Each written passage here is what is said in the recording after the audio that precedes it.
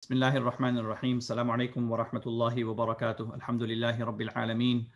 Wassalatu wassalamu ala Sayyidina Muhammad wa ala alihi wa sahbihi wa man tabi'ahum bi ihsanin ila yawmiddin. Amma ba'd. I begin in the name of Allah, most gracious, most merciful. I bear witness that there is none worthy of worship except Allah, and that His beloved Nabi and Prophet Muhammad sallallahu alayhi wasallam is His last and final messenger. It gives me great pleasure and honor to be here with all of you on this blessed Saturday morning during this very, very interesting time. As we have been reminded time and again, we begin by praying to Allah subhanahu wa ta'ala for making this difficult time an easy one for all of us, and praying to Allah subhanahu wa ta'ala to let us get through this difficult time with immense ease and blessings, and let this time be a memory for all of us, inshallah, something that we can put behind us, inshallah. Ameen ya Rabbal Alameen. I also want to take a moment to begin by thanking all of you for joining and for your continued support to the North American Islamic Shelter for the Abused, NISA, over the years, whether you are a donor who's been donating for a number of years, or you're a new contributor. We value and appreciate your generous contributions, and know that there are a number of individuals and families right here locally in our community in the Bay Area that are being assisted with your funds, and literally being given a brand new life through the course of the services that we provide, which would not be possible without your contributions, your support, and your prayers. So jazakumullah khair for that. So I want to jump sort of right into the topic today. The topic at hand is what our family needs from us maintaining domestic harmony. Really, it's a very cliche title. It's not like anything new needs to be said, really. But honestly, this event today is to serve as a reminder, a stark reminder of how the Prophet sallallahu alaihi wasallam lived, how the Prophet sallallahu alaihi wasallam treated those around him, be they immediate family, extended family, his friends, his community, and even his foes. And also at the same time, just reminding ourselves of what is essentially common sense. Just that, putting our priorities straight, setting our priorities straight, and asking ourselves before we do anything. There's a hadith, in fact, the Sahih of Imam Bukhari begins with a hadith of the Prophet sallallahu alaihi wasallam, which is heavily commented upon by various different scholars. Imam Nawawi begins his Al-Arba'in al-Nawawiyya, the 40 hadith collection of his, with this hadith, as well as do many other reputable collections of ahadith. The Prophet alayhi salatu wasalam is narrated to have said, "Innamal a'malu bin niyat." Our actions are based on our intentions. In other words, it's the foundation of anything and everything that we do happens to be our intention. While there's a number of things that we do in life, some significant, others insignificant, some we do them just because we're supposed to do them, some we do them because we're required to do them. But the question is, and this is a question that every believer asks themselves, is that how can I make a difference?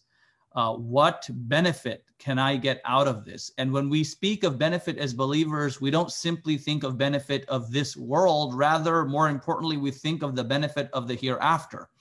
In Surah Muzammil, in the 29th juz, Allah subhanahu wa ta'ala mentions a verse where He says, وَمَا تُقَدِّمُوا لِأَنفُسِكُم مِّنْ خَيْرٍ تَجِدُوهُ عِنْدَ اللَّهِ. Whatever good you will send forth, you will find it with Allah subhanahu wa ta'ala.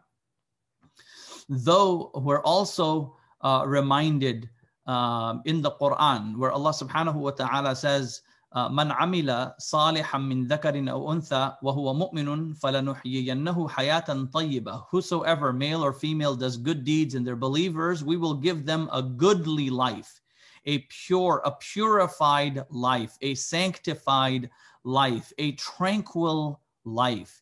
In other words, there's consequences to everything that we do in our lives, right? Consequences to everything that we do in our lives, no matter how significant or insignificant we may think they are, which is why we are continuously reminded by our pious predecessors that whatever it is that we do, right, think of the intention as to why you're doing what you're doing. Turn an insignificant act into an act of worship. Turn a required act that you may be required to do that you do not want to do into an act of worship, as a result of which the benefits of that ibadah and the benefits of that worship would come and assist you and help you in this world and the hereafter, right? Help you in this world and the hereafter. I'm reminded of a tradition, a hadith of the Prophet alayhi salatu wasalam, where he sallallahu alayhi wasallam is narrated to have said, "Khiyarukum li ahlih." The best of you are those who are best to their families. The best of you are those who are best to their families. In other words, and this is not foreign to anyone, our spouses know us the best. We can put a persona when we step outside our door. We can be a different person at work. We can have a different personality within our friends. We can have a different personality within our acquaintances. We can have a completely different personality when we are interacting with individuals at the masjid or wherever it is. Yet when you come home, you are who you are. While you can try to put a persona on at home, that can only last so long. Our children know who we are. Sadly, one of the reasons why many teenage and adult children don't have a lot of respect for their parents, for their biological parents, and some of their immediate family is as a result of knowing exactly who they are as individuals. Are you a compassionate individual? Are you a kind individual? Are you an empathetic individual?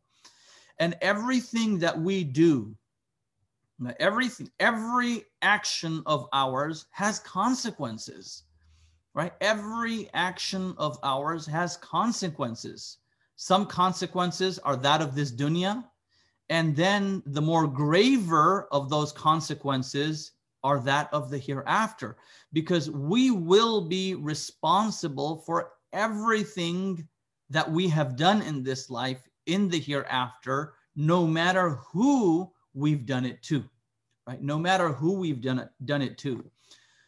Now, subhanallah, there's also a tradition of the Prophet alayhi salatu wasalam, narrated, the Prophet alayhi salatu wasalam says, "Zur ghibban tazdad hubban," visit each other infrequently. Don't hang around with each other too much. Why? Because it will increase your love, right? It'll increase your love for one another, which is why when in some of our sort of normal lives, if we may, which I don't know how normal they were to begin with, but in some of our normal lives, we'd leave the house in the morning, come back in the evening, go away on a trip, come back from a trip.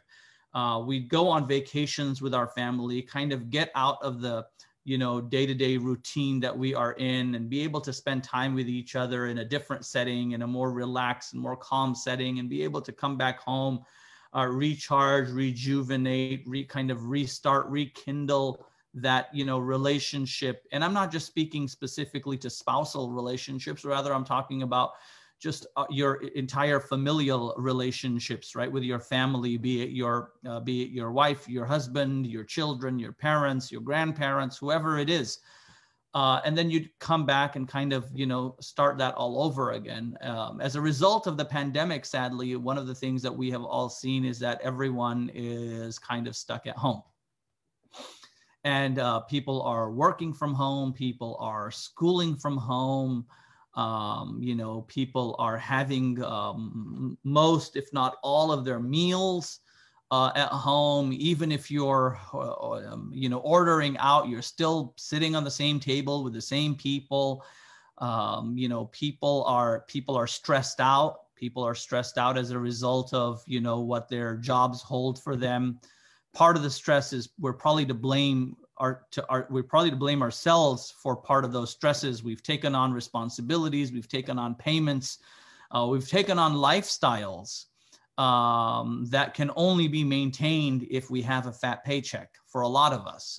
Neighborhoods that we live in, cars that we drive, the friends that we hang out with, just the overall lifestyle that we've chosen, or a persona, right? It's sort of a fake persona that we're putting on. And so people are stressed out. People are schooling from home. Children are stressed out. A lot of times parents think that, there's nothing I need to worry. Like, what do the children have to worry about? I'm the one working. I'm the one paying the bills. But if you have teenage children, they're probably more stressed out than the adults. They're being schooled from home. They don't know what their future holds. They don't know when they'll be able to get back to school. They don't know what detriment this entire year of, not being in school in person may cause them in their lives. There's just so much going on. And as a result of that, there's people that are completely stressed out, or maybe not completely stressed out, but there's just that element of kind of being stuck or feeling stuck.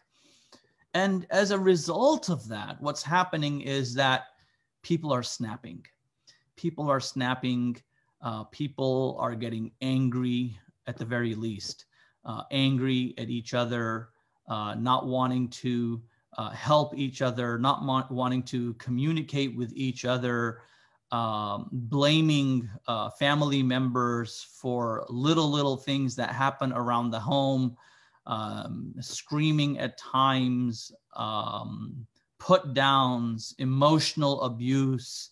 And we're also seeing that there happens to be, that all of that in that trajectory, God forbid, can lead to physical abuse, domestic violence, all kinds of really, really bad things that our deen, the faith of Allah, the Quran, the Sunnah of the Nabi alayhi salatu wasalam doesn't sanction, right? Doesn't allow any of this. And so, when I was asked to say a few words, and we were trying to think of the title as to what the title would be, I just wanted to be really, really basic. And we titled this and said, what our family needs from us. What does our family need from us? What do my children need from us? What does my wife need from me? What does my husband need from me? What does my parent need from me? And in addition to that, what can I do to make life simple, easier for the people that I am living with, the people that I am in the house with? Whoever and however they may be related to me. And we're reminded of this tradition of the Prophet, we're reminded of this quality of the Prophet sallallahu alaihi wasallam, where he was compassionate. There's a lot of things that I could say, but really I just want people to think and focus on this one quality and one quality alone. Just being compassionate, just having compassion, right? Having compassion towards the other individual, no matter who that individual is, no matter what shortcomings that individual may have. Acknowledging, we're reminded, the Prophet alayhi salatu wasalam reminds us, Man lam yashkurin nas lam yashkurillah. Whosoever hasn't thanked people has not thanked Allah. If there's someone, and a lot of times we take these things for granted, right? Some of us have probably been in a marital relationship for a number of years. And a lot of the things that our spouses do for us, they've just kind of taken it on. It's just a responsibility. And we've just taken it for granted. And the reality is that some of the things, or a lot of the things that our spouses may be doing for us, are not even required specifically in Sharia speaking, right? People ask me all the time, what are the rights of the wife and what are the rights of the husband? And that's a very tricky question, because there's so much in there, yet a lot of things that we do for each other as human beings are not individual rights. And so being compassionate, being grateful, saying thank you to each other, right? Saying thank you. Someone has done something at home, saying thank you, looking around and seeing what can be done. Just because someone else at home is doing this all the time, that doesn't mean that they should be expected to do it all the time. There's times when you can go out of your way and make that thing happen.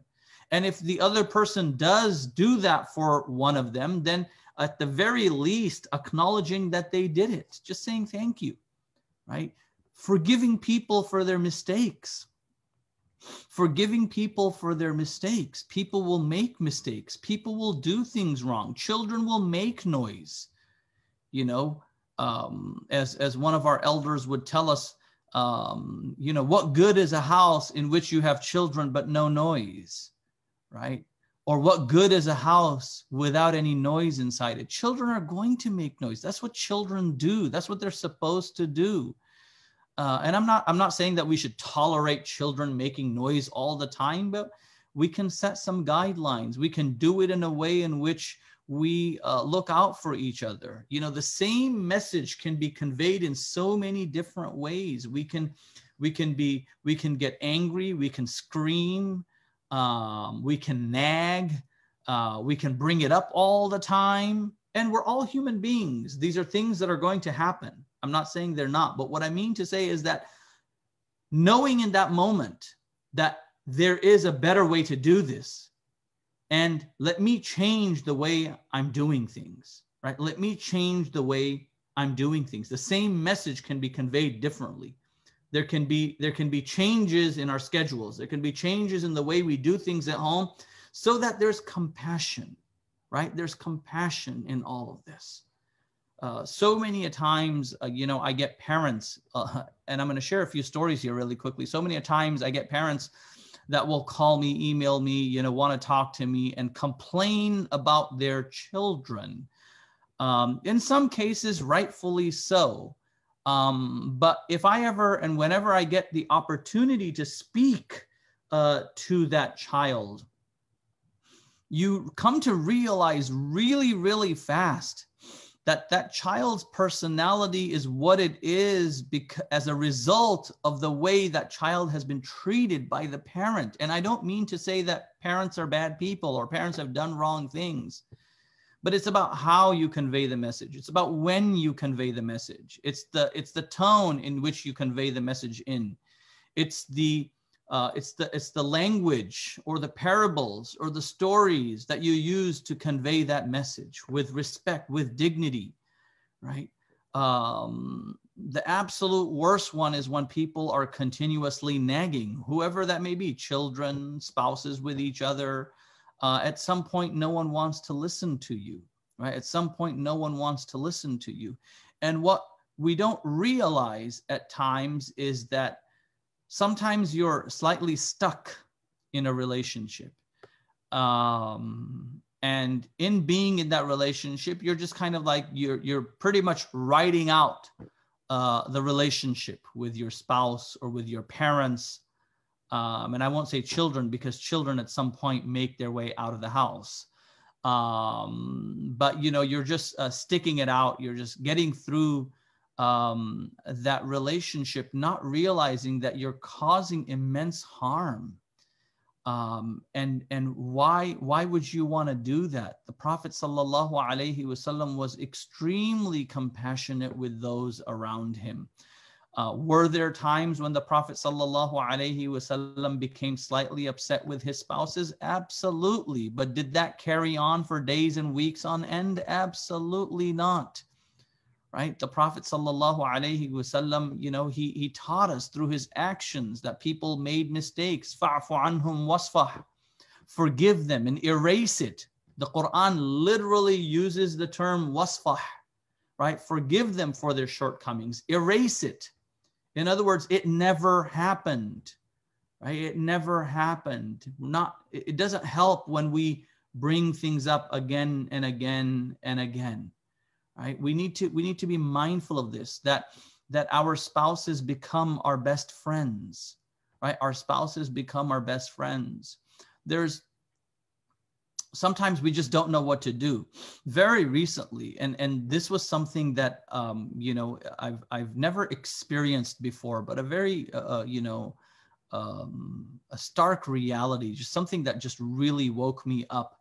A youth from the community, you know, sent me an email. I don't know who this youth is, and I don't know who the parents are, but you know, sends an email. And it's not about who the person is, rather the parable, or what I want for us to learn from this story is that, you know, mother and father have had their differences, and you know, the way they're being treated, and keep in mind that sometimes you know, we have certain cultural ways in which we treat our spouses. Just because it's culturally the way it's been done in your family or in your ethnic background doesn't necessarily make it right. We need to learn to stand up for it. When your wife is being abused by your sisters or by your mother, because of the language that they use, or because of the freedoms that they strip away from your wife, it's the husband's responsibility to stand up.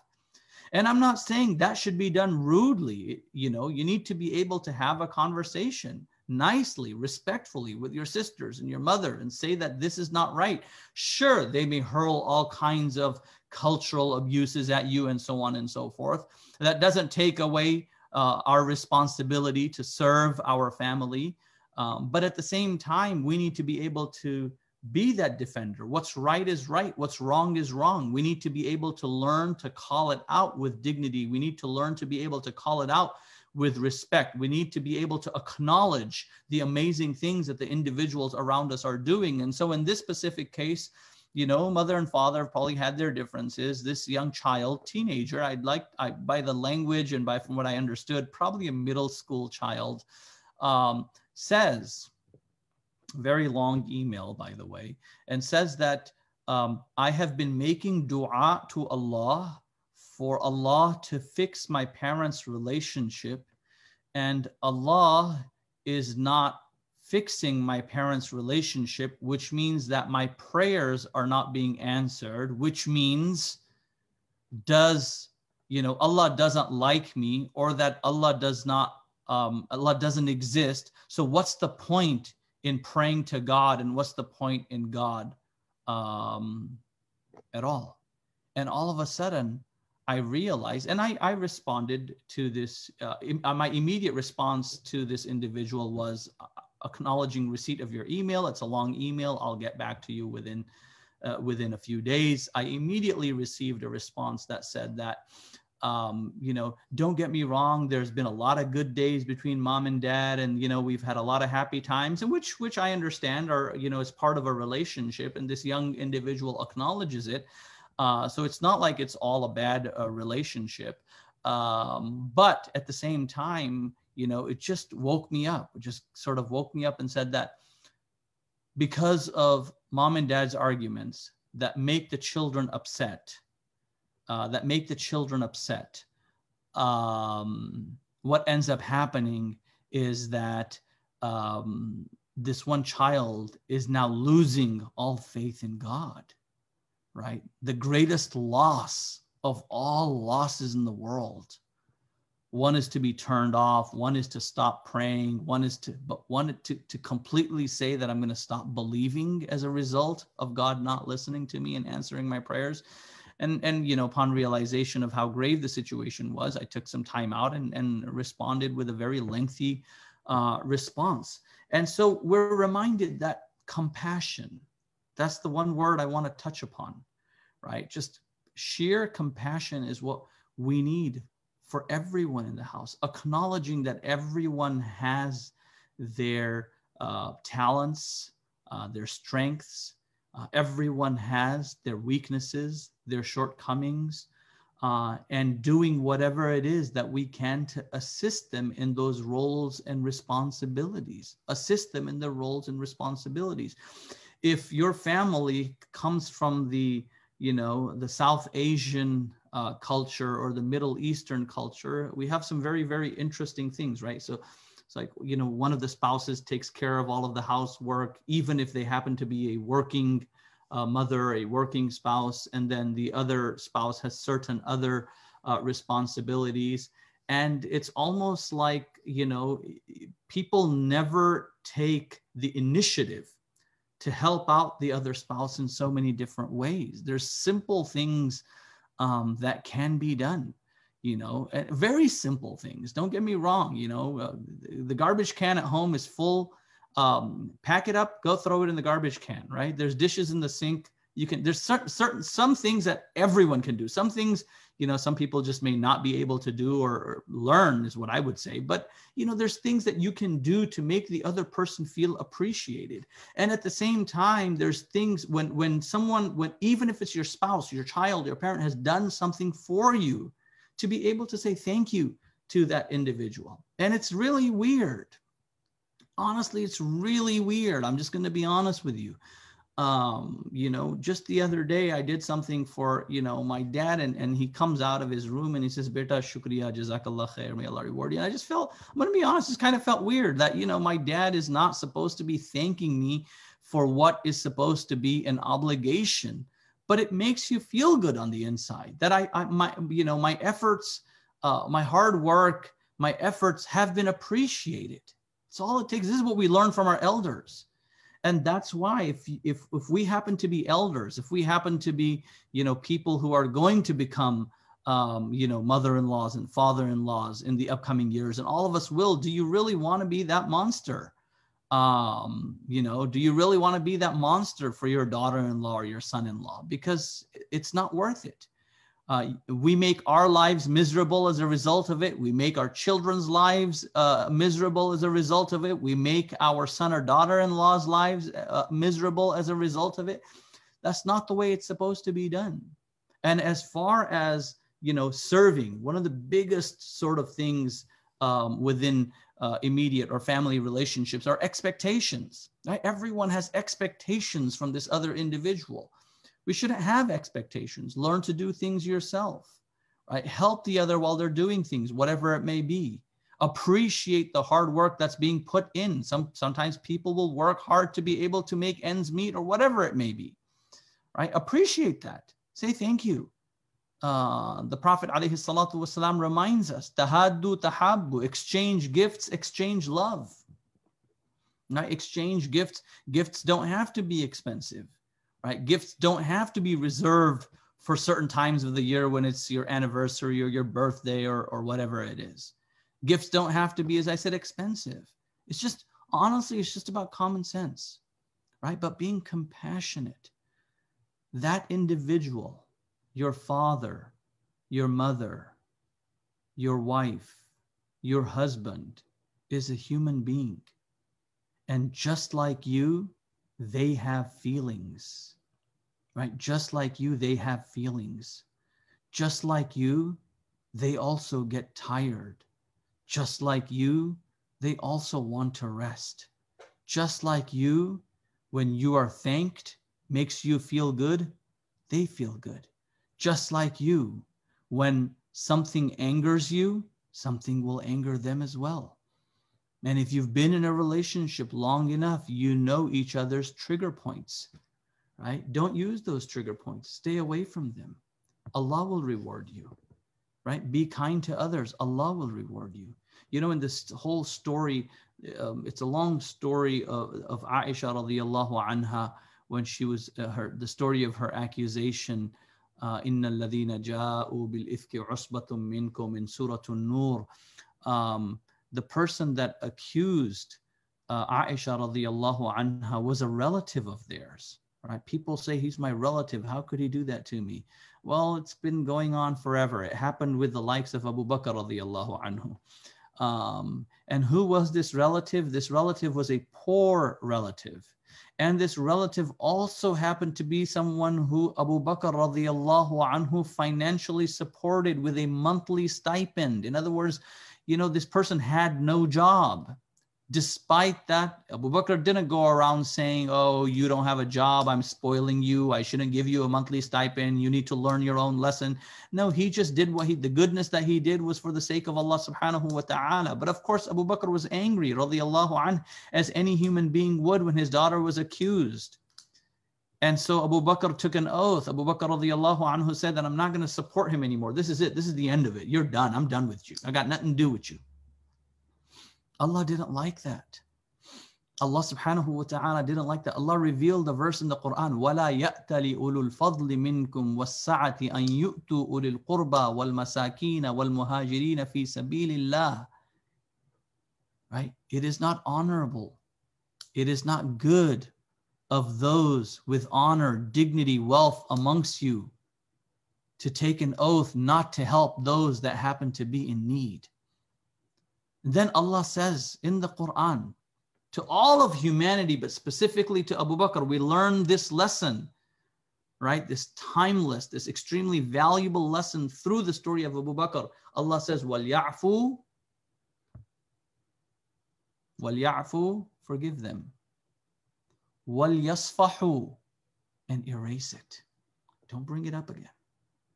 Don't bring it up again. Right? وَلْيَعْفُوا وَلْيَصْفَحُوا. Don't bring it up again. أَلَا تُحِبُّونَ أَن يَغْفِرَ اللَّهُ لَكُمْ. Would you not love that Allah would forgive you? Right? Would you not love that Allah subhanahu wa ta'ala would forgive you?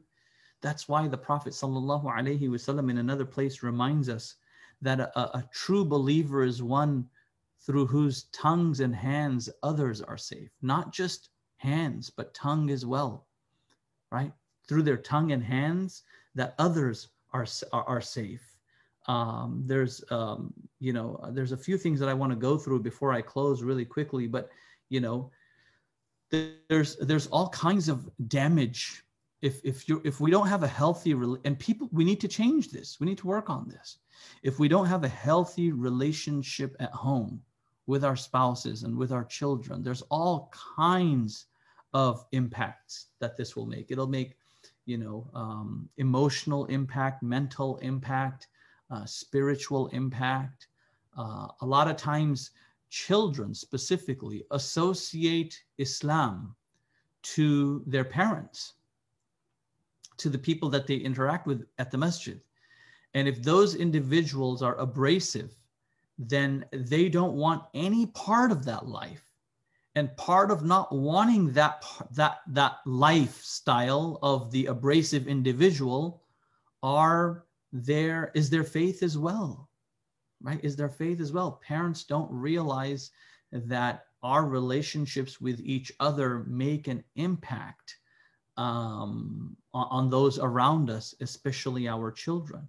And as far as the Prophet sallallahu alaihi wasallam, talking about being kind, there's 2 or 3 hadith I want to share really quickly. The Prophet alayhi salatu was Aisha radiyallahu anha narrates that the Prophet sallallahu alayhi wasallam said, "Alayka bil-rifqi wa iyyaka wal-unfa wal-fuhsha." Your duty is to be gentle and beware of harshness and bad words. Don't be harsh. Sometimes people just feel that the only way they can get across others is by being harsh, right? Just being angry all the time, by being mean all the time, screaming all the time, trying to be controlling all the time. Get over it. Okay, we're living in very, very different times. Those children will turn 15, 16, they will leave. And if you happen to be in an abusive relationship with your spouse, right? Your children, when they get older, will take their mother with them. And I'm not saying that's the only reason why we should be kind to our spouses. But that abuse is not going to last forever.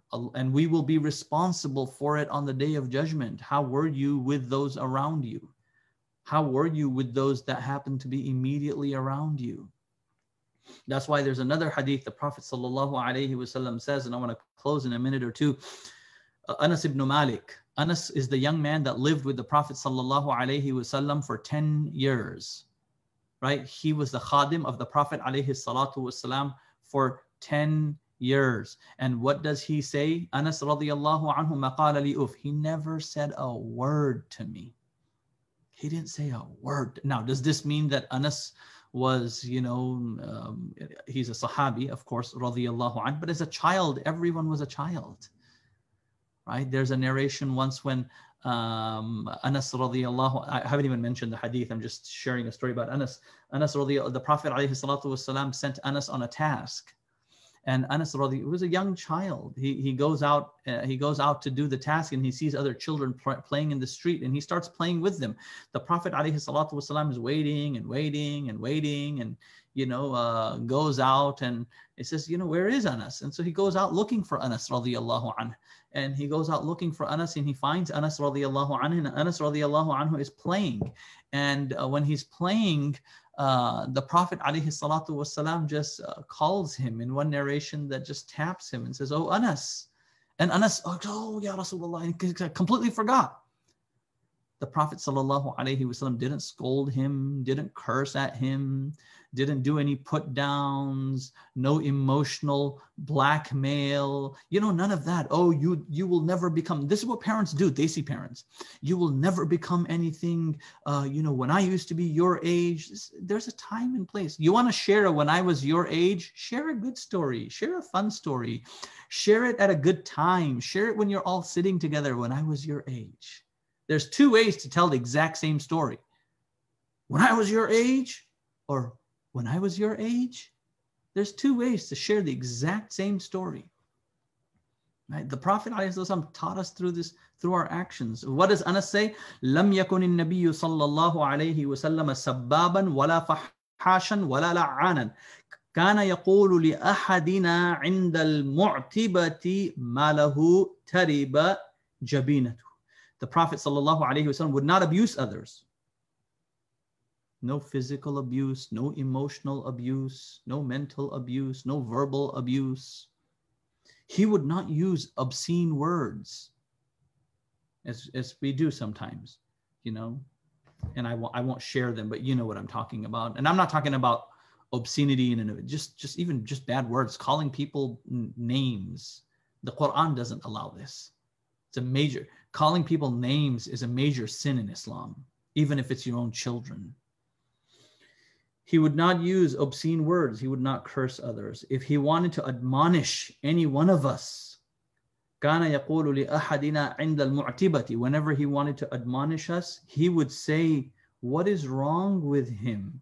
مَا لَهُ تَرِبَ جَبِينَتُهُ." What is wrong with him? His forehead be dusted. It was just a way of saying that, may he clear his mind. May he do things right. Right? May he do things right. Brothers and sisters, the last thing I will share before I close is that have a sense of humor. Smile. The glass is always half full.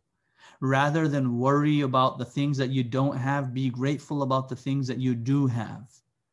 Right? Life is never going to be perfect. Life is not perfect. Life will never be perfect. A lot of the things that we so desire, we're never going to get. It's as simple as that. And I don't mean to say we shouldn't be making dua to Allah subhanahu wa ta'ala. We won't get in this life. We're going to get it in the hereafter.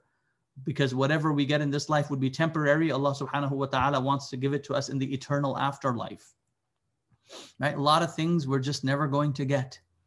Right? That's the way, that's what Allah subhanahu wa ta'ala has decreed for us. This life was never meant to be perfect. Our tests in this life, are far easier, at least for the people that are probably going to be watching or going to be watching this live stream at some point. Our tests in life are so much easier compared to the tests of others. Most of our problems are first world problems. Right? Life is temporary. Right? Be nice to each other. Be kind to each other. Have a sense of humor. Right? If you have a humorous individual at home, entertain them.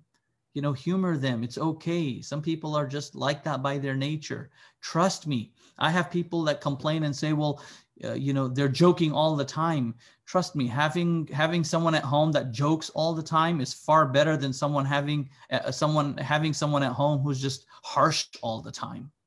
Right? Who's just harsh all the time. So have a sense of humor. Smile. Be grateful. The glass is half full. Allah will look after us. Allah will relieve us of our difficulties. The same Allah that brought us here today to this day will take us till the end of our lives. Allah will look after us. Right? وَمَا مِن دَابَّةٍ إِلَّا عَلَى اللَّهِ رِزْقُهَا وَيَعْلَمُ مُسْتَقَرَّهَا وَمُسْتَوْدَعَهَا. There's not a creature on the face of this earth that Allah subhanahu wa ta'ala is responsible for its sustenance. We were helpless and Allah made sure we were looked after. Right? Allah will continue to look after us. May Allah bless us all, and may Allah subhanahu wa ta'ala allow us to be kind and compassionate and empathetic and sympathetic at times towards the individuals around us. May Allah bless us all. Jazakumullah khair. For those of you that are still with us, may God bless you. May Allah bless you. May Allah reward you. Just as I said in the beginning, I want to take a moment to thank all of you on behalf of NISA, North American Islamic Shelter for the Abused, for your support over the years. On behalf of the staff, the board, the clients at NISA, we all would like to thank you for your continued support over the years. For those of you that may or may not know, we run a shelter for victims of domestic violence in the Bay Area. We have also recently, for the last year now, been running a transition home for those victims once they leave the shelter. So your contributions go a very, very long way to assist us in this cause. Please continue to support us. Jazakumullahu khairan. Assalamu alaikum wa rahmatullahi wa barakatuh.